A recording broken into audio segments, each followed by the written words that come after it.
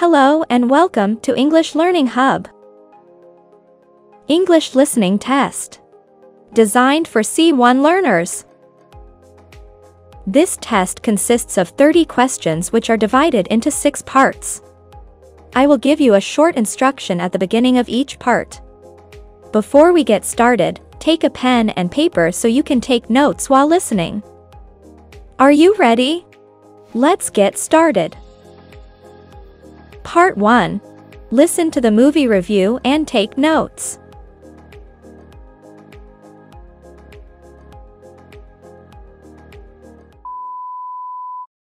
Tonight we're talking about the film recently voted the most popular movie of all time. It was made back in the 1950s, in 1958 to be precise. So, what's the film and why is it so popular today? Well, it's a classic thriller directed by Alfred Hitchcock, and it is of course, Vertigo. The film stars James Stewart as Scotty, an ex-detective who has been forced to retire because of health problems, including vertigo. In the movie, he's hired as a private detective to follow a woman, played by Kim Novak, who's been behaving strangely. The thriller, based on a novel written by a French crime writer, is set in San Francisco and is beautifully filmed partly on location, as the hero follows the woman through the streets of the city. The plot of Vertigo was described by Hitchcock as boy meets girl, boy loses girl, boy meets girl again, boy loses girl again, but in fact it's a very complex film which needs to be watched several times to be fully understood. If you haven't seen it, I don't want to tell you too much about what happens, but let's just say there's some romance and there are a couple of murders. One of the most famous scenes takes place on top of a church tower. The film is shot using a special camera effect, now known as the vertigo effect, which creates a confusion between fantasy and reality, and which reflects Scotty's mental state. The powerful soundtrack, written by Bernard Herrmann, also adds to the strange atmosphere. Although it received some negative reviews when it was first released, the film has since become more popular among critics than perhaps any other of Hitchcock's films. Like many thousands of people who chose this as their favorite film, I believe that Hitchcock has never been beaten as the greatest creator of suspense and mystery. Choose the correct option.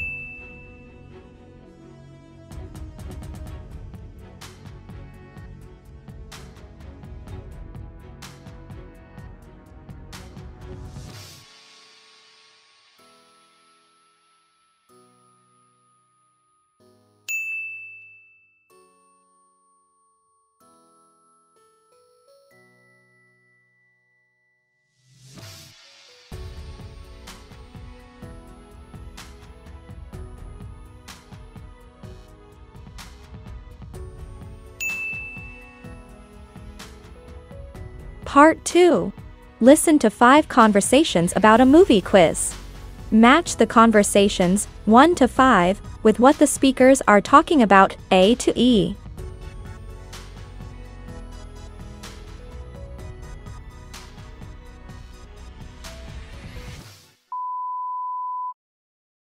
Have you seen this quiz about movies? In the first part, you have to recognize the actors by the part of the body. Let me see. Oh, that one's easy. I think that must be Daniel Craig's neck and shoulders. What about this close-up of someone's mouth? Well, it's obviously a woman, and someone with perfect teeth. Ah, I recognize that smile. It must be Julia Roberts.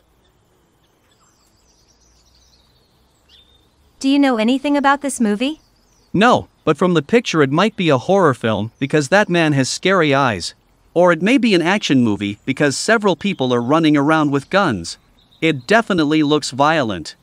Yes, but it can't be a serious horror film. It just looks too silly to me. I think it's probably a comedy. Can you remember who made the Star Wars movies? Wasn't it Steven Spielberg? No, the only science fiction movie he's ever made was E.T. But didn't he make Close Encounters of the Third Kind? Oh, yeah. You're right. I know. It was George Lucas. What nationality is this actor? Well, the previous actor who played Zorro was Antonio Banderas. It might be another Spanish actor. No, I think it's Gael Garcia Bernal, the Mexican actor. Oh, yes, he's excellent. Do you know where The English Patient was filmed?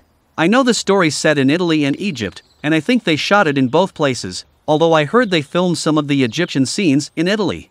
For example, I think they used a hotel in Venice to represent the hotel in Cairo. That's probably true. Apparently, the old Cairo hotel was destroyed in the 1950s. Choose the correct option.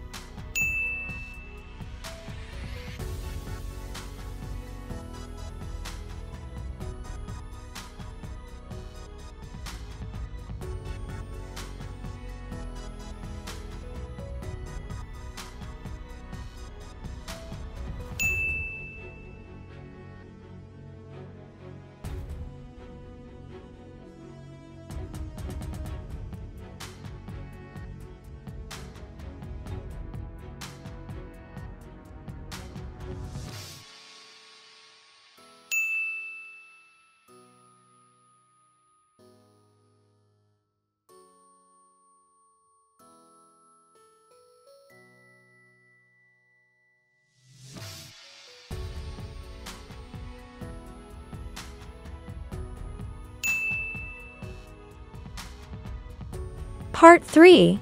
Listen to 5 young people talking about following fashion. Choose from the list A to F, which problem each person mentions. Use the letters only once. There is one extra letter which you don't need to use.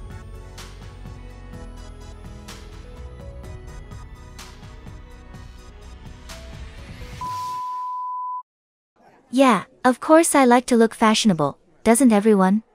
And it doesn't have to cost a lot if you're smart about it, but one thing that really annoys me is that the stores in the mall usually have the same clothes at the same time. That means customers don't exactly have a lot to pick from. Well, not every color works for me because of my skin color, so I wish that the designers would think about that when they're planning their collections. What suits one person doesn't necessarily suit everyone. I like to wear well-made clothes too, so I don't mind spending a bit more on them. I spend most of my money on clothes, and I don't feel guilty about it at all. I wish that the designers would consider people like me a bit more though. I'm really tall, and it's hard to find clothes that fit me properly. I suppose I'm lucky in that I can wear most colors well. I think most people my age want to look good and wear fashionable clothes, and it's not hard because the stores are always full of the latest trends. I mostly shop online and can even have something delivered the next day. I do a lot of shopping, so that means that my bank account's not exactly in great shape. But, hopefully I'll find a cheaper way of staying fashionable. I love clothes, and I always try to make sure that I've got the latest fashions. I buy most of my stuff in the local stores in town, just because that's easier for me. I don't spend a fortune on clothes, but it makes me mad when I get something and discover that it's poor quality. Choose the correct option.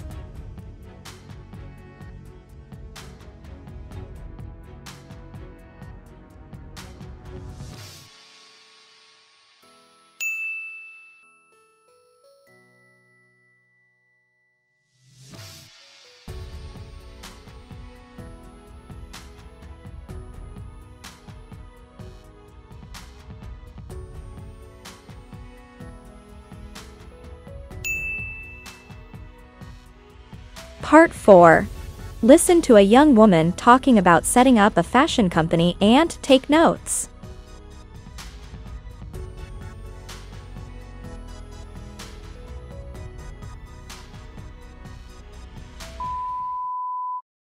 So, you've decided to set up your own fashion company. My sister Emma started her own company a few years ago, so I can tell you what I've learned through watching her and hearing about her problems. Well, I won't tell you that this is an easy job, because it's not. There are several things you have to consider carefully if you want to be successful from the very beginning. You need to think about what kind of clothes you want to sell. Men's or women's? Both? Children's? What you decide at this stage will make a big difference further down the line, so it's important to make the right decision. Most people say that it's best to stick to selling just one thing and really thinking about it long and hard. In the end, my sister went for kids' clothes. Obviously, you'll need money to set the whole thing up and to get going. Many people use their own savings to begin with, but they usually find that they need much more than that.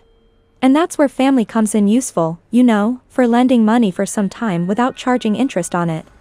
Neither of these were an option for Emma, but she was very lucky to have a close family friend who offered to lend her the money to get started. The business started off very small, and it took her some time to build up her customers. So she didn't need a lot of space to begin with. I mean, there was no need to rent an office or anything like that. In the early days, though, she just used her own bedroom. Actually, she still works from the garage at our house because it's not used for anything else. She's doing really well now, and we're all so proud of her. It certainly wasn't easy for her, but we all helped out with anything we could. We packed boxes and prepared labels or went to the post office for her. All of that helped, of course, but I've no doubt that the main reason for her success is the amount of hard work she put in. She worked all day every day and hardly took a break. She also had quite a few contacts from the days when she worked for a large fashion store, and they were definitely very useful. I was also thinking about starting up some kind of business myself, though I'm not sure exactly what kind of thing I want to do yet. Emma's given me lots of advice. She said I should do a lot of research to begin with, you know, about the product I want to sell and other companies selling the same thing. She also said that the most important thing was to get a bit of business experience. I'm taking a course at my local college at the moment, and through that I hope I'll be able to go and spend time with some companies for a few weeks. And, of course, that'll give me a qualification. After that, we'll see. Who knows? I might have my own company someday soon, too.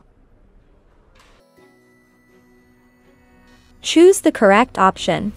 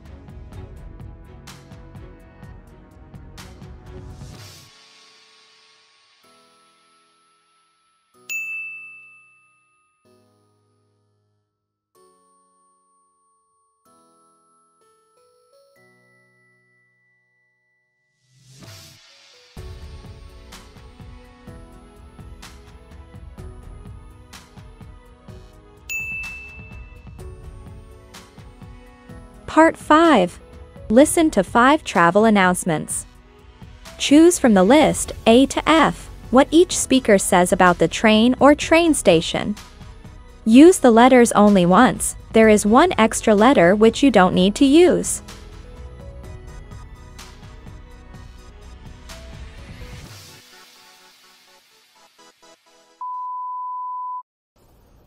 This is an announcement for all passengers traveling to New York Penn Station. The 10:02 will now depart from Platform 9B, not 8B as previously announced. Passengers should make their way to this platform, where the train has now arrived, using the stairs at the end of platform 8B. Thank you. Welcome to Chicago Union Station. This is a reminder that many platforms are no longer in use due to modernization work being carried out in the station. Please check travel boards carefully for information about all departures. Due to severe weather in the north of the country, Amtrak is sorry to announce that the 6:50 service from Detroit to Minneapolis/St. Paul has been canceled. Could all passengers please listen for further announcements about later services? Thank you.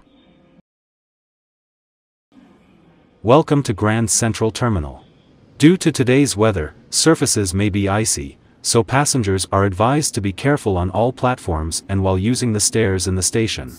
Please allow extra time to reach your platform. Thank you. We are sorry to announce the 7:15 to Boston South Station has been delayed by approximately 23 minutes. Could all passengers please check travel boards on the platforms or in the waiting room for updates, as there will be no further announcements about the service? Thank you. Choose the correct option.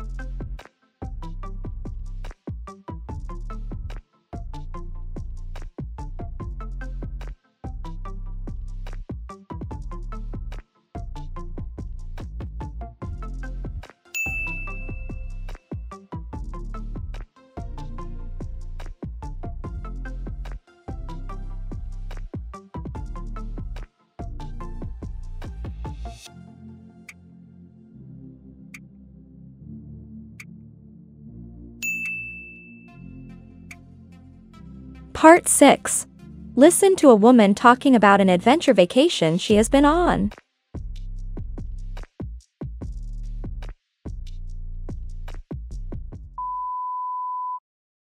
Welcome back, everyone. Now, vacations are big business these days, and one type of vacation that's becoming more popular with the 18 to 30 age group is the adventure vacation. With me in the studio is Aria Dawson, who's just returned from this kind of vacation, and she's going to tell us what's involved. Thanks for joining us, Aria. Thanks for having me. So, tell me first of all why you were interested in going on an adventure vacation. Well, I was bored of going on the usual sunshine vacation, you know, lying on a beach sunbathing for a week, and so I wanted to try something different. I also wanted to learn some new activities. I'm quite sporty anyway, so I thought, why not try something different? And I knew I'd meet lots of people who are interested in the same kind of things as I am. There's nothing wrong with the friends I already have, of course, I just wanted to meet some like-minded people too. Sure. Where did you go on your adventure vacation? Oh, I spent a long time researching that and changed my mind so many times. Australia is one of the most popular places for adventure vacations, mainly because there's so much you can do there, and I was very excited to go, but the price put me off in the end. Europe's great too, but it's not cheap either. So, I went for Alaska in the end. It's not too far away, and we saw some beautiful scenery while we were there. The weather wasn't great, but we sort of expected that. Yes, I imagine. So what was your favorite activity while you were there? My favorite? To be honest, I liked everything we did, and we did so many things. I learned how to kayak. The fjords are just right for that. We had a few sailing lessons too, and they were fun, hard work, but enjoyable.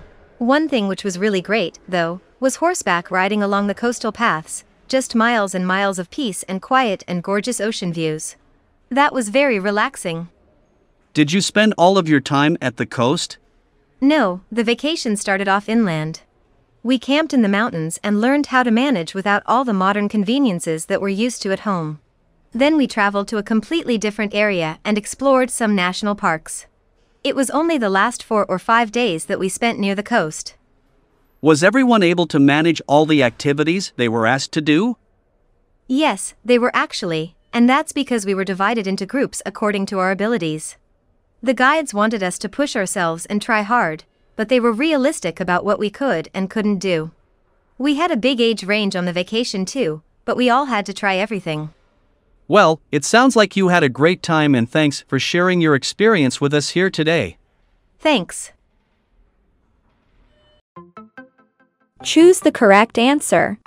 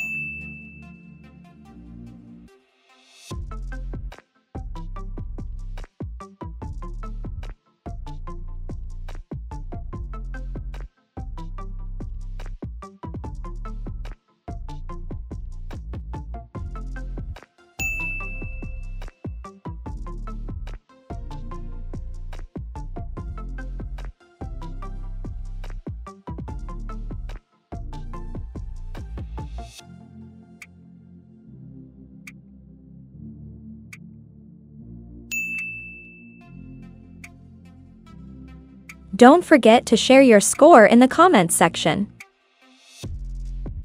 If you're new here, be sure to subscribe because more useful content is on the way.